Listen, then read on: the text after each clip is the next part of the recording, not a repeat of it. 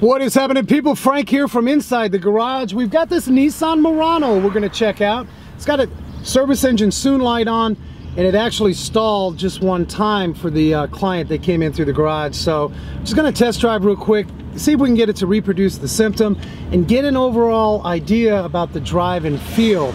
And on the test drive, particularly what we're looking for is any hesitation or stalling. As I pull over here, this one's got about 119,000 miles. And you can also power brake the vehicle, and all that means is what you're going to do is you're going to put it in drive, put your left foot on the brake, and then ease with your right foot. Just give it a little bit of gas, get it to about 1500 RPM, hold it, and see if you can get any hesitation in the engine.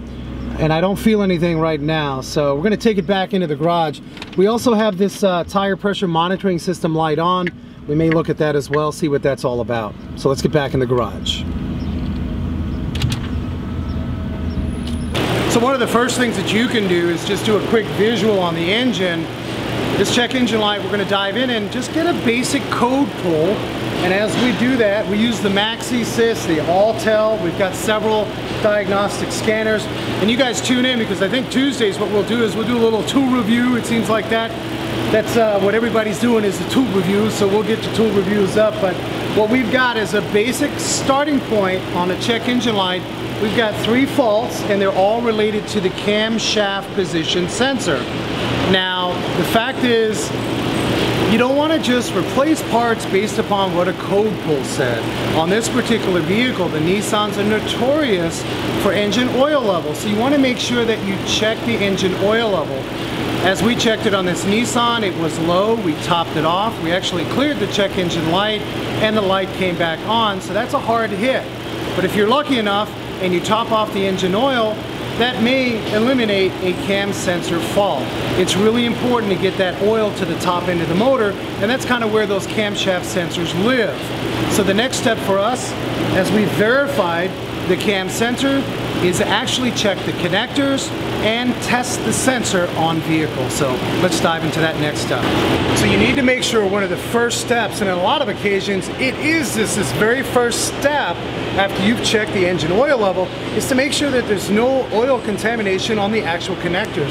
So as you can see, disconnecting this camshaft sensor connector, it's got a little bit of moisture, but it's not extreme.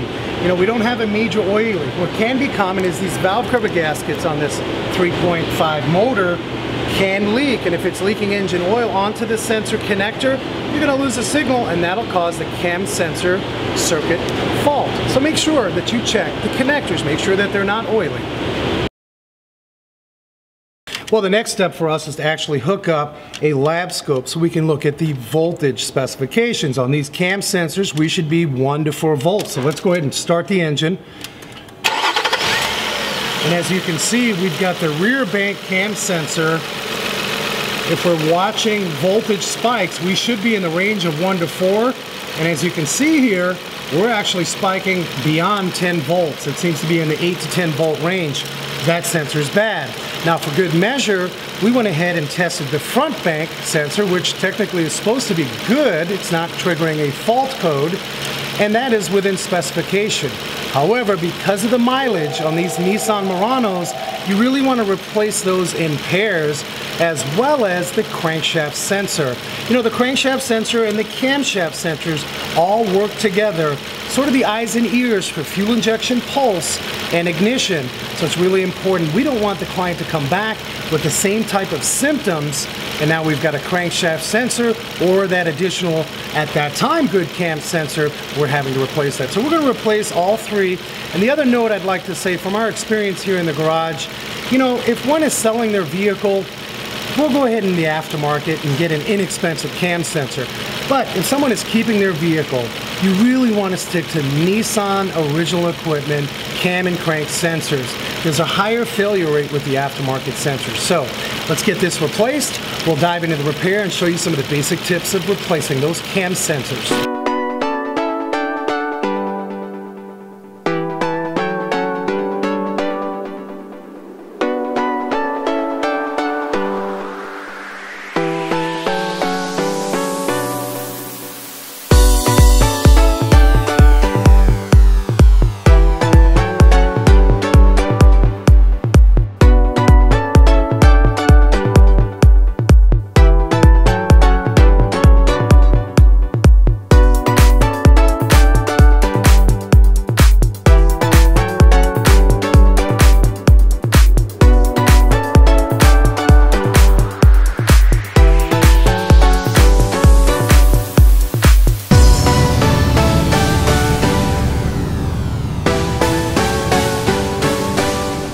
So there you have it, cam sensors on a Nissan Murano. Make sure to change out that crank sensor, even if it's working at the time. If it's aged, replace them all out as a trio. Cam sensors and crank sensors, very important. So stick around, we've got more of these YouTube videos, and I'm going to try to load up Monday, Wednesday, and Friday.